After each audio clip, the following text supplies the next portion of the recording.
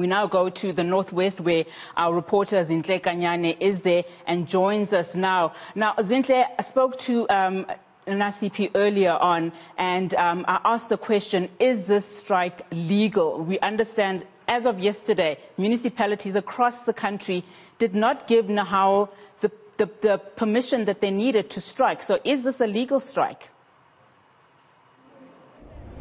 It doesn't appear so, Unati. We know that this particular strike was supposed to begin at the Manzewa Stadium, which is about 5 kilometers from here.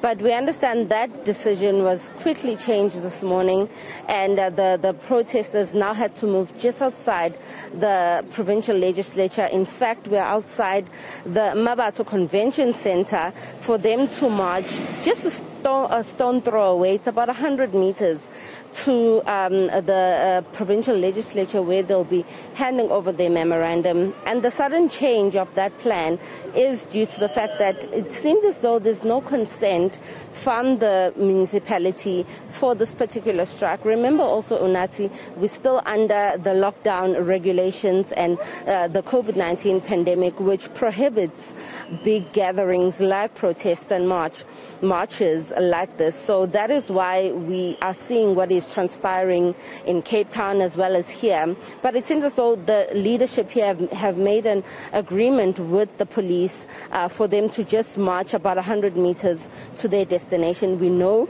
that the Premier has confirmed that he will be receiving their memorandum at around 12 o'clock.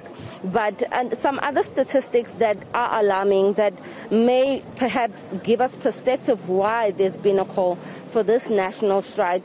There's been 24,000 infected healthcare professionals in the country infected with COVID-19.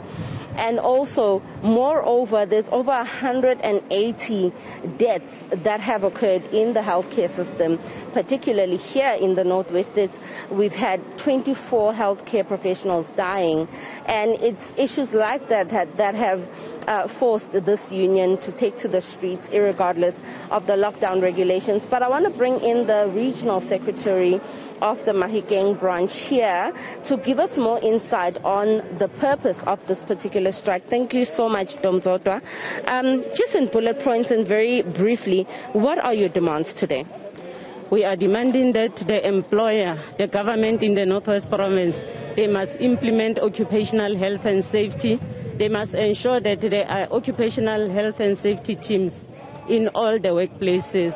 We are demanding that the risk assessment plan be in place for the employers to be able to monitor on a continuous basis that they are coping in terms of the COVID-19 regulations.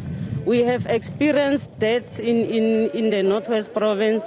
Our members got infected because of non-compliance to COVID-19 regulations, and we have been saying it. It was like we are not telling you, we are being unreasonable as the union when we were demanding that the employer must ensure that workers get PPE.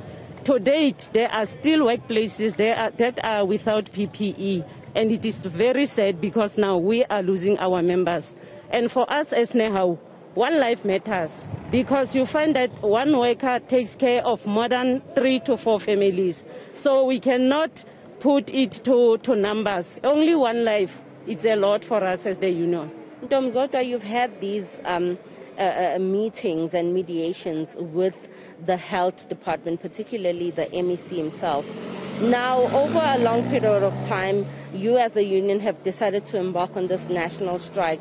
Does this indicate that those negotiations with the MEC have not been fruitful, and that is why you are going to his superior, the Premier, to hand over this memorandum, which should in the first place be handed to the MEC himself? In as much as we have been engaging with the MEC of the Department of Health, we're going to the Premier as the chairperson of the Command Council in the Northwest Province. And we know that as the chairperson of the Provincial Command Council, he must enforce implementation of COVID regulations. Because if the MEC on his side is failing, then the chairperson must be accountable to the workers. Thank you so much, Domzota, for your time. That was the regional secretary of Nehawu here in Mahikeng, saying that it's fruitless interactions with the MEC of Health, Madoda Sambata, that have led them to take to the streets. She's saying now they're going to his superior to ensure that he forces the MEC to implement the regulations that will protect healthcare workers. She's saying that up till now there are healthcare professionals that are operating without PPEs, and deaths are continuing to rise here in the Northwest. So those are just some of the concerns that these protesters are marching for this morning.